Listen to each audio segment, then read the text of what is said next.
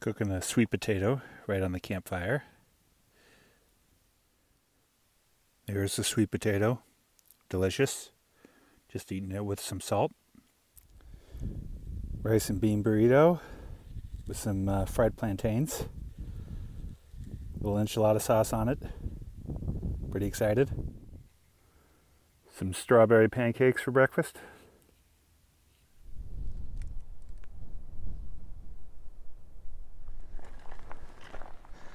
Hello friends, family, total strangers.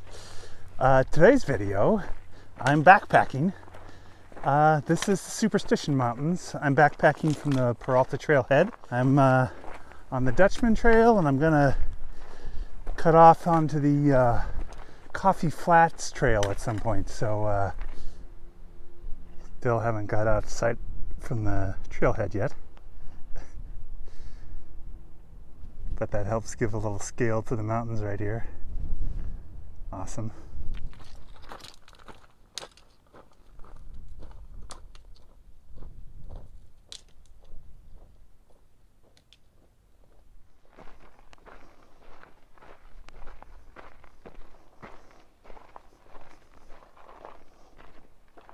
Yeah, the Superstitions are super cool. You know, this is such a different terrain than most people are used to backpacking through.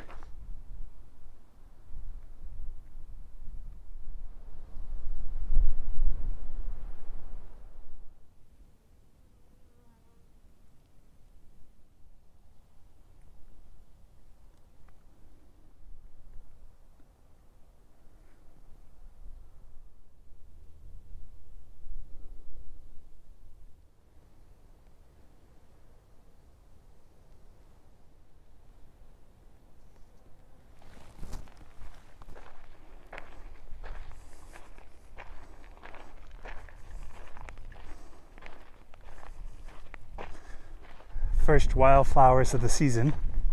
That's pretty exciting. Well, technically there was the one single flower in Aravaipa Canyon, but yeah, other than that, first wildflowers of the season.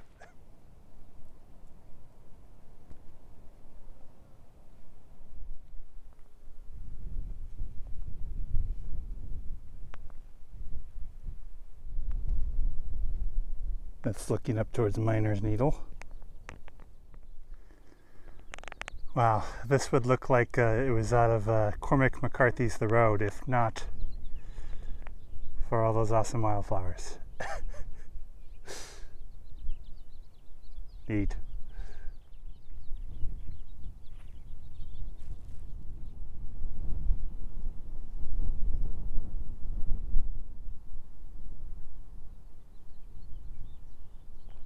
I must say, I've never done a hike like this through burnt desert before. Very interesting, very surreal.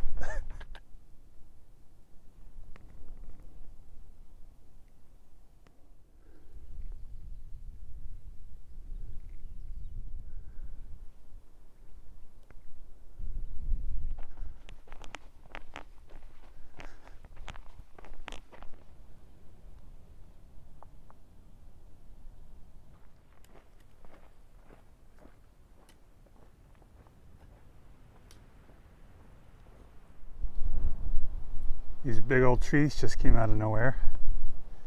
Neat.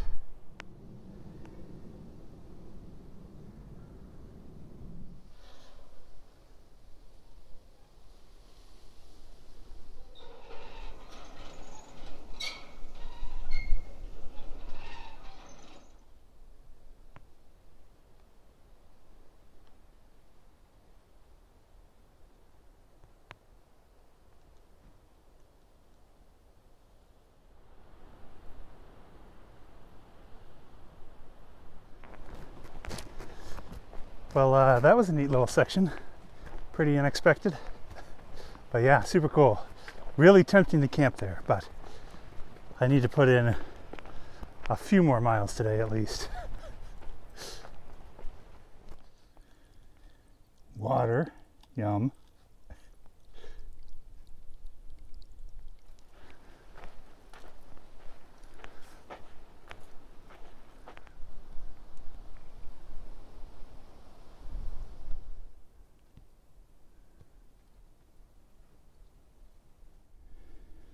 Well, I got a little puddle here. Sometimes you got to make do with what you got. Okay, all filtered. I used the little bag as this is an old Sawyer squeeze bag, and I use it to scoop and then pour in. And yeah, worked great. And the water didn't look nearly as disgusting as you would think it would. We'll see how it tastes, but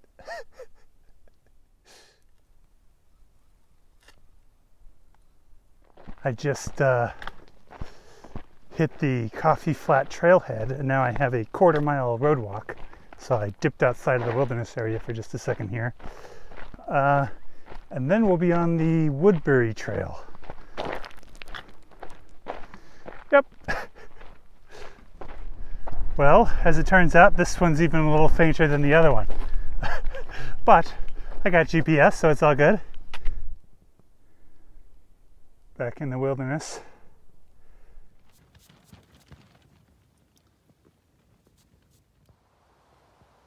There's breakfast, cocoa oatmeal. It kind of tastes like oatmeal with hot chocolate, only it's cold. I think I'm going to add a little taster's choice, make a little mocha oats.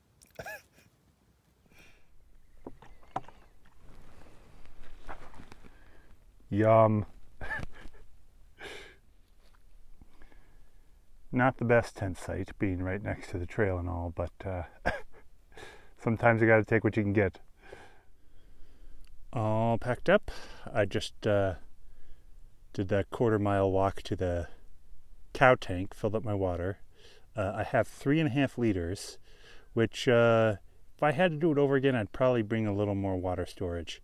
But so far, I've been fine.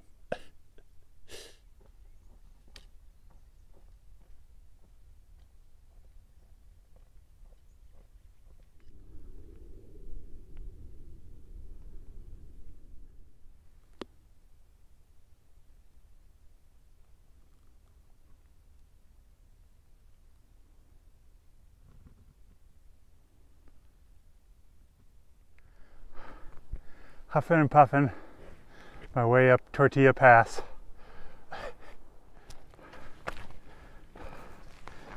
I'm not doing any of those walk past the camera shots right now because I don't want to go back for my camera.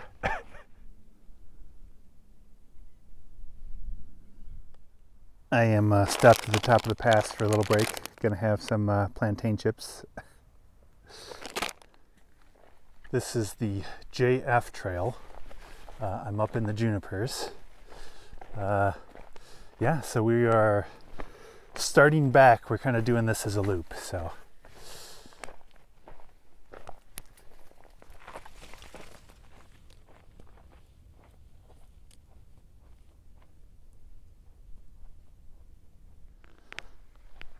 Yep, we've wandered back onto the set of Cormac McCarthy's The Road.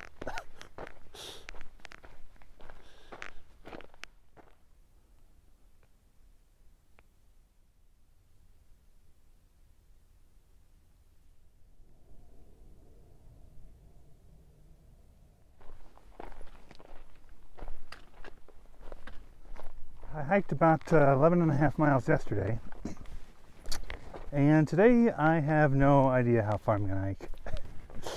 Making this up as I go.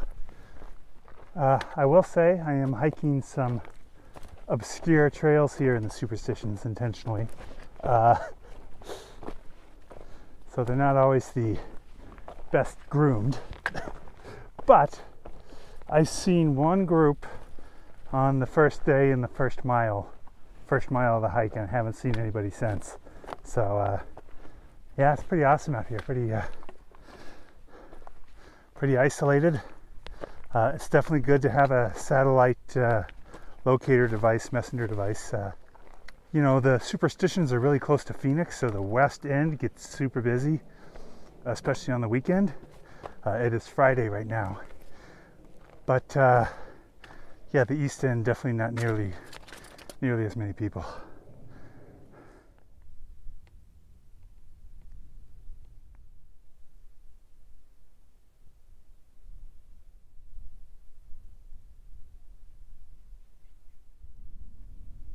I might be about to get some rain.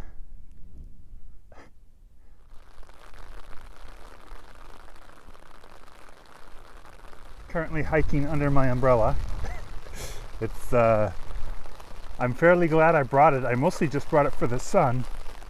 I wasn't really expecting to get rain on this trip, but let me not catch it on the thorns there.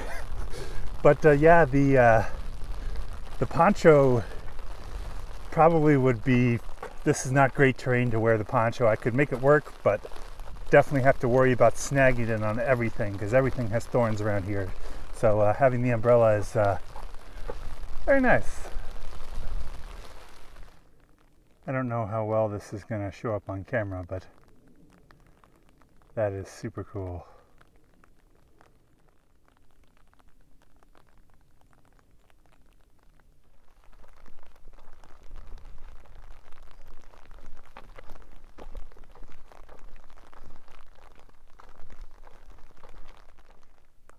Wow, that is absolutely gorgeous.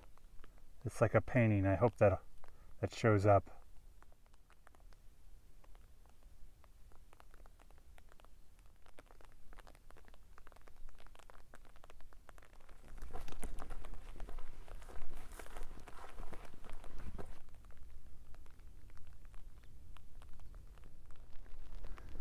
Well, it is water. It's not very attractive, but it is water. I think I am happier with the cow trough water.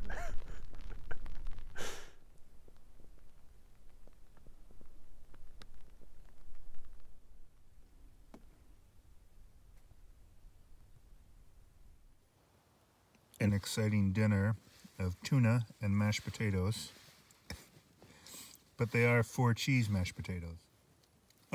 Honestly, hunger is the best spice because I'm exhausted and this tastes delicious. Not a bad view to wake up to. Chocolate oats again. I did make it a little less soupy this time, so. Just a quick heads up, if you're going to use an inflatable pad in Arizona, make sure you have an under pad. So I have the Tyvek and under pad, and hasn't popped yet, but yeah, there's a lot of prickers and stuff here, so always a good idea.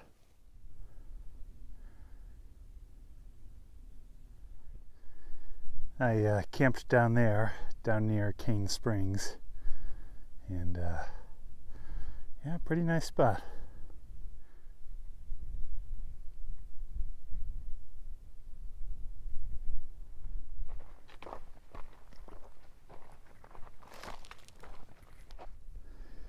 So the rain yesterday was totally unexpected.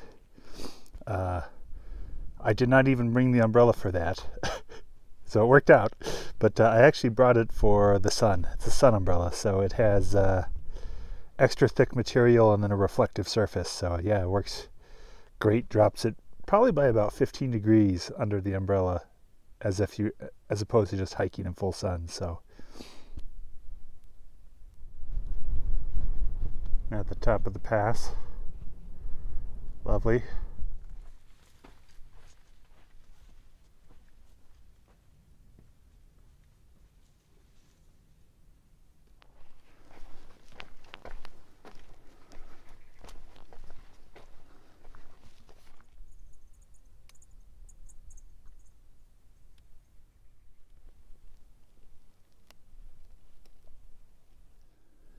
Just topped another pass, just to give you an idea of just how close we are to Phoenix.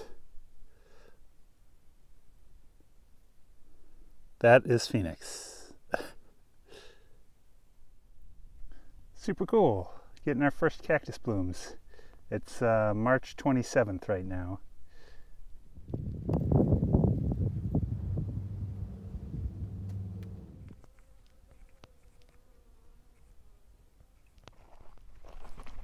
Well, it is awesome out here. However, the terrain is quite rocky.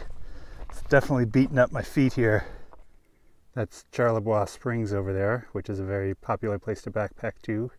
I went there last year.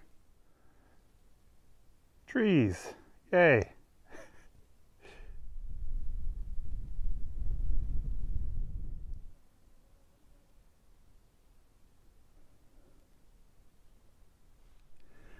Taking a quick lunch break, a little tuna spinach tortilla.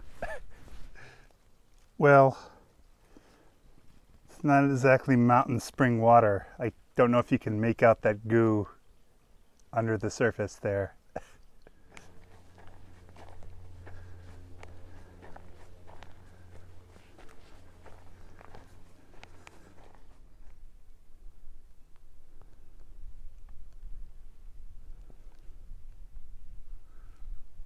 Yeah, passing groups left and right now, so it's funny, people kind of stick to the same trails, but there's a really cool trail system. And yeah, those other trails are definitely rockier and a little fainter, and you need to make sure you have GPS with them, but every bit is awesome. So I'm going to continue on the Dutchman Trail. However, this Red Tanks Trail apparently leads to Labarge Springs in just like 100 feet, which has like a pipe even that the water drips out of, which sounds better. Oh yeah, that looks much better, much better.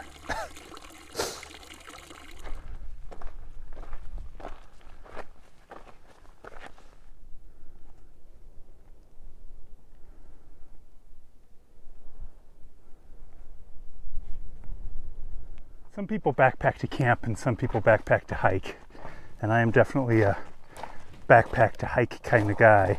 And I had intended to do like kind of a take it easy, maybe 8 miles a day, and I just got out here and wanted to go. So I went.